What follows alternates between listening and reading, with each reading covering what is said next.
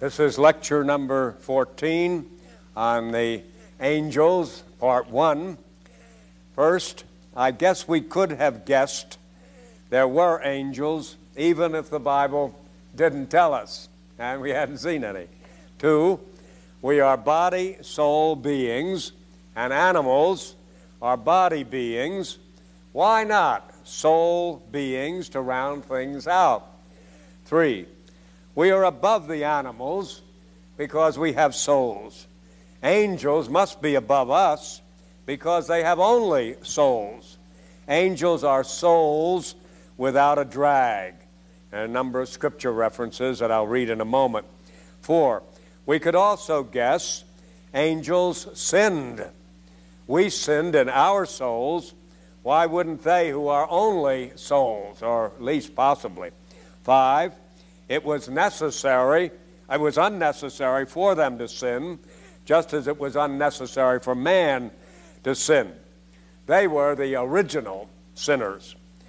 6, angels have no appetite for fruit, but being creatures, they desired some kind of apple. 7, but the soul which tested them, since there were no serpents yet, must have been God himself. 8, it must have been their pride that had to be fed. Anything forbidden would have raised the slumbering serpent in their own bosom. 9, somehow it must have been leaked in heaven that the Son of God was going to take a creature's nature, and it was not to be an angel's, but that of inferior man. 10, what a blow for the angels, but not so great as the one to follow. They, the superior angels, were to serve these baser men. The Son of God, passing the superior creatures by, was to be incarnate in the virgin's body, and the angels were to be ministering servants of all this, Hebrews 1:14. Proud angels were not about to tolerate this humiliation. As I say, I think we could have guessed, for the reason I've given in number 2, that there were, or at least could have been, angels, even if the Bible hadn't told us about it. It's pure speculation on my part, but we do recognize in this lower world of ours that there are human creatures and there are other living creatures who do not have souls as we have. They're our ministering servants. We have dominion over the creatures, but we are like these inferior creatures in having a body, but unlike them in having a soul.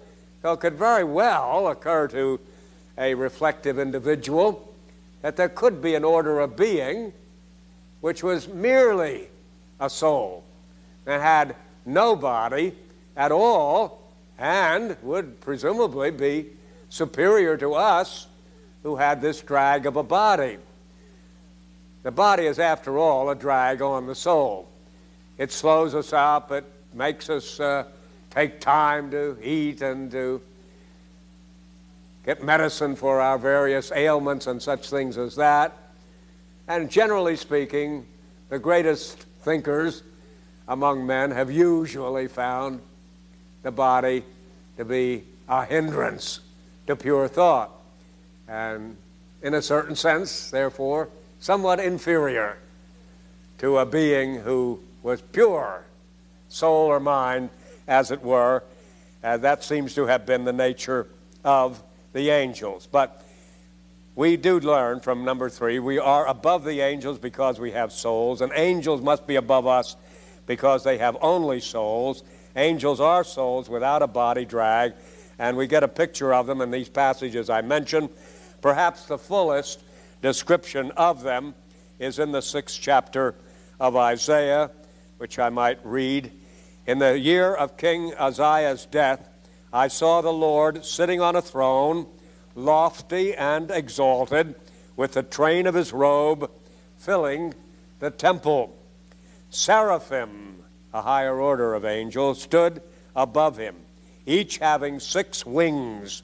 With 2 he covered his face, and with 2 he covered his feet, and with 2 he flew. And one called out to another and said, Holy, holy, holy is the Lord of hosts. The whole earth is full of his glory. You see, the prime role of faithful angels is the adoration of God. And it's quite possible that apart from Christ, we would never begin to see the excellency of God to the degree that angels understand him. And they would be even more naturally attracted to be lost in wonder and awe than the inferior intelligences of human beings. At any rate, we see these lofty beings who in the presence of themselves holy beings, but in the presence of God could only cover their faces with confusion and cry out, Holy, holy, holy. Just as I said in that, mentioned the other lecture there, you know, even Jesus disavows in his human nature goodness. Goodness, goodness, goodness. You point to God. In the same way the holy angels, they disavow their own holiness and say, Holy, holy, holy is the Lord God of hosts. In Matthew 1:20, we have another reference to them. But when he had considered and behold, an angel of the Lord appeared to him in a dream, saying, Joseph, son of David, do not be afraid to take Mary as your wife, for that which has been conceived in her is of the Holy Spirit. And she will bear a son, and you shall call his name Jesus, for it is he who will save his people from their sins. That's an illustration of the thing that the Hebrews passage indicated, that the angels are ministering servants of our salvation.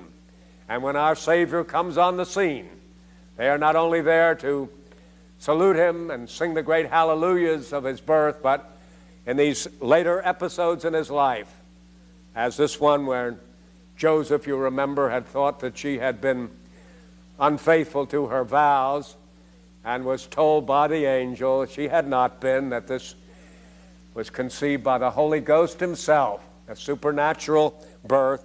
That was made known to Joseph, who was then directed in what he should do by angels. Now in Acts 5:19 we have another reference. I'll read a couple verses before so you get the entrance of the angel on the scene. But the high priest rose up along with all his associates, that is the sect of the Sadducees, and they were filled with jealousy. And they laid hands on the apostles and put them in public jail. But an angel of the Lord, during the night, opened the gates of the prison, and taking them out, he said, Go your way, stand and speak to the people in the temple the whole message of this life. So they're cheerleaders, you see, of the apostles. They're reminding them, even as they deliver them by their supernatural power, keep doing what you're doing, what brought you into this particular prison. Declare it to everybody, the whole counsel of God. They're the originally orthodox who are constantly moving the people of God in this world to continue in their fidelity to the truth of God. 7:30 in the book of Acts tells us this, that after 40 years had passed, an angel appeared to him, Moses, in the wilderness of Mount Sinai, in the flame of a burning thorn bush. Now we know from later revelations here that this angel is the angel of the covenant and is no other than the Lord Jesus Christ in a pre-incarnate manifestation of himself. But he takes the form of an angel, almost indicating the fact that the angels were messengers of God and communicators of revelation, and therefore they are to learn from what is being revealed at the burning bush. Acts 10:3 reads, about the 9th hour of the day, he clearly saw a vision, an angel of God who had just come into him and said to him, Cornelius, this Gentile leader of a band of 100 Roman soldiers, Cornelius, and fixing his gaze upon him, and being much alarmed, he said, what is it, Lord? And he said to him, your prayers and alms have ascended as a memorial before God. And now dispatch some men to Joppa, and send for a man named Simon, who is also called Peter. He is staying with a certain tanner named Simon, whose house is by the sea. And when the angel who was speaking to him had departed, he summoned 2 of his servants, and so on. Now here Cornelius calls the angel Lord, but it wouldn't mean necessarily that this was the Lord himself, but that he was a Lord to Cornelius, and he recognized, Cornelius did, that he should obey whatever was revealed to him by this angel. And here again you see a very strategic juncture in the history of redemption, where the redemption is going now to the Gentile people, beginning with Cornelius, and it's announced by none other than an angel of God. Acts 23:9 has another reference to an angel, which is worth observing in this context here. And there arose a great uproar, and some of the scribes of the Pharisee party stood up and began to argue heatedly, saying, we find nothing wrong with this man. Suppose a spirit or an angel has spoken to him. So the Jews, who were represented by this speech, were aware of angels and recognized that angels were heavenly messengers, and were even speculating whether it could have been a good angel who revealed these truths which the Apostle Paul was uttering that had chagrined his Jewish friends so much. The last reference I'll read here is from the 9th chapter of Jude, which tells us how the angels fell, and some of them became devils. Verse 9, but Michael the archangel, when he disputed with the devil and argued about the body of Moses, did not dare pronounce against him a railing judgment, but said, the Lord rebuke thee. That's the 9th verse, where we see that even a fallen angel had a certain kind of respect by Michael in this contest for the body of Moses, so that he dare not denounce him, but could only invoke God to rebuke him. But in verse 6, a little earlier, how this devil and how all the other angels came into this fallen condition from the glorious state in which they were created came about is explained. And angels, says Jude in verse 6, who did not keep their own domain, but abandoned their proper abode, he has kept in eternal bonds under darkness for the judgment of the great day. So these angels who were created first, exalted beings, spending most of their time in the adoration of the all-worthy God, also fell because they left their original place. That doesn't explain to us what that is, that original place of theirs, or exactly what it was that was tantamount to their leaving the place in which they were created. But we are told clearly that they were created upright, just as man was, and they departed from the place, the situation, the condition, the job, presumably, which they had, and therefore were cast down into hell and kept in bonds until the final judgment day. They're under judgment now, but the final day, which they still shrink, is something yet actually to be. So we realize that the fall of the angels came about by some departure from their duty, and we speculate, you see, since the Bible doesn't say in so many words what that was, had to be likely in connection with the messianic advent in human nature and the adding insult to injury by making the angels, who were bypassed, actually perform the role of servants to these inferior human creatures. Now that was their appointed place. They were to be ministering servants of God's chosen human creatures. And because they left their place, which I assume must mean they refused to obey what they were commanded and to do what their duty was, to carry out that for which they had been created, they were cast down into hell. Look now at these propositions, if you will. Number 4, we could also guess angels sinned. We sinned in our souls. Why wouldn't they, who are only souls?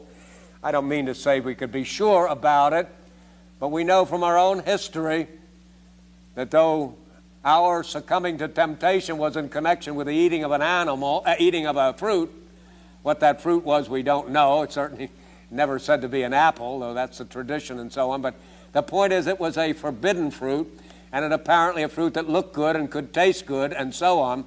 But it was out of bounds for us, and that brought us our fall. And we could realize if some such temptation could come to us by means of something we desired, and we could actually be deceived, as Eve was, into thinking because it looked good and might taste good and so on, that it was good to obey God, that we were damned, that angels, being rational, temptable beings, just as we are, could very well, even though of a higher order of being, succumb to temptation. But all our speculation is set to rest because the Bible says specifically that is what they did do. They departed from their place.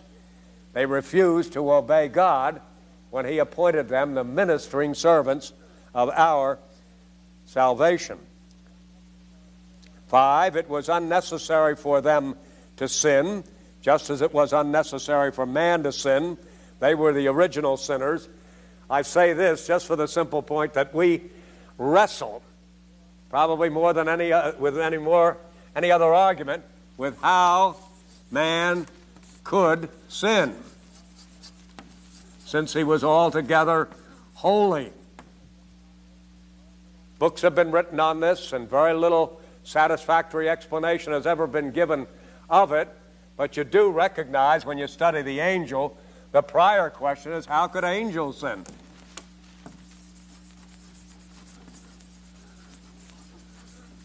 And it would seem to be even more difficult to answer that question because they didn't have a body and they couldn't be tempted by anything that was an appeal to the flesh as human beings. But they were above all that type of thing, and yet they were capable of sinning. They were passa pecara, passa non pecara, able to sin or able not to sin, and they did actually sin.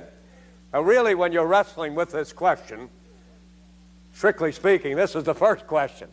The fundamental question is, how can a good, moral, rational creature sin?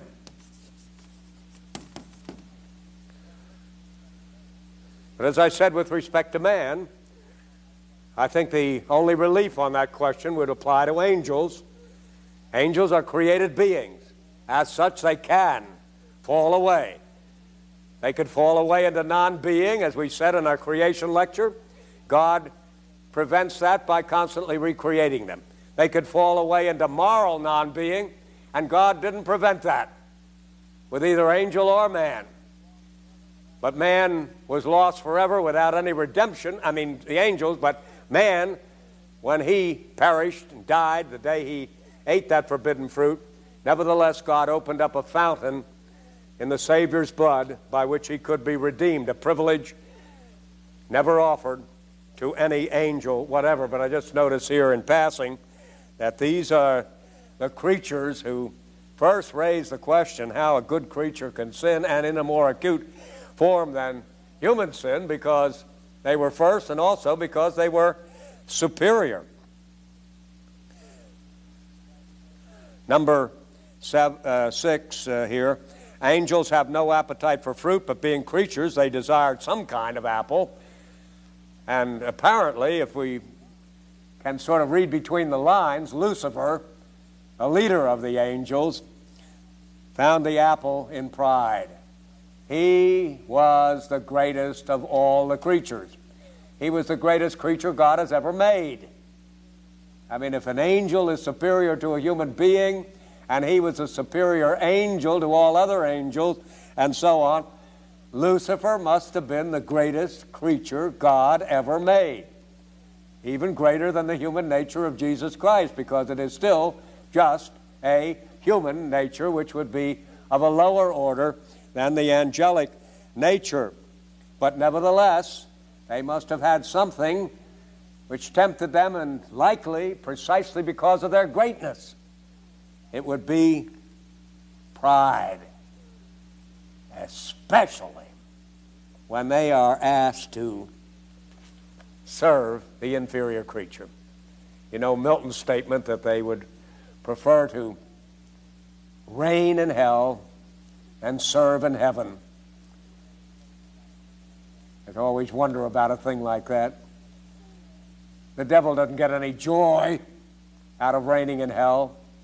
He ought to have known that. The angels are often called, the fallen angels are often called his angels. He's the boss of the spiritual underworld. He really controls them, but it gives him no satisfaction, because there is no satisfaction under the judgment of God. He goes on with that particular role, but there's no relief for his misery and his pain, which probably was greater even than that of man. But the soul, 7, which tested them, the angels, since there were no serpents yet, must have been God himself. So we don't have the type of probation to which the angels were subjected, but that they were subjected to some sort of trial that the angels, which are now called angels and are clearly established as angels forever, had to undergo before they were established in an unfallable condition. We assume that it must have had something to do with pride and not this, and this is your job, and they wouldn't accept it. They moved out of their place. They wanted to dominate man rather than serve him, and so on. But in wanting to dominate man, they were also wanting to dominate God, because God was the one who told them what they were to do, and they were not about to do it. And presumably, see, many people think that the origin of sin in man was likely pride. But it seems to me with angels, it's almost certain it was pride. We don't know, but somehow or other they must have been tempted. They succumbed to that temptation, and they were lost forever. The moment we succumbed, we died, as the scripture said, but life came to us. Where sin abounded, grace did yet more abound. But where sin abounded in the angels, not grace abounded more, but wrath abounded more. 9, somehow it must have been leaked in heaven that the Son of God was going to take a creature's nature. And it was not to be an angel's, but that of inferior man. You see, here again, we don't have any story about that. The Bible's a book about man. It goes into quite a good deal of detail about how we were first created and the probation we underwent and what happened and how we came to fall and how we were ejected from the garden of communion with God. But none of that is said about the angels. But we know one thing. They must have been created upright. A good God can't create a bad man. He can't create a bad angel. Some of them are established in uprightness, we know, and some of them are fallen from uprightness, we know. So we are sure of the fact that something was a temptation, and we conclude, since they were made the ministering servants of man, since that was assigned to them, And since they realized something, however vaguely, about the redemptive purpose God had for men, that presumably is what caused their downfall. So you see, in a certain sense, Christ was the occasion for the downfall of the angels, just as truly as he was the occasion for the redemption of many lost men. Finally, 10, what a blow for the angels, but not so great as the one to follow. They, the superior angels, were to serve these baser men. The Son of God, passing the superior creatures by, was to be incarnate in the virgin's body, and the angels were to be ministering servants of all this. Proud angels were not about to tolerate this humiliation. So as I say, when we talk about the angels, how they are made and how they could sin and so on, we learn that in a sense, their temptation was even severer than ours. We know that something about that tree of the knowledge of good and evil was attractive, even though it was forbidden. And we realize how this speaking serpent, the devil taking a serpentine form and cuddling up to Eve and trying to gain her confidence with a message that the reason for God's forbidding you to eat of this forbidden tree was that he was afraid you would become like him, able to know good and evil. Now that was a temptation which was too much for Eve, but you can see that wouldn't begin to be the humiliating thing that provoked the angels. Theirs was a direct challenge to their supremacy. And this angel who had supremacy even over the angels would be of most angels and all angels the most provoked, the most tempted to disobey God, most inclined to move from the place in which he was actually created, and so he did. So our friends, we'll continue the study of the angels in the next lecture also. It's good for us to know that these heavenly beings, even though some of them were lost because of their refusal to join in our salvation, that the other of them, the host of angels who are now praising the living God, have been created and preserved in divine providence for the salvation of God's human creatures in Christ Jesus.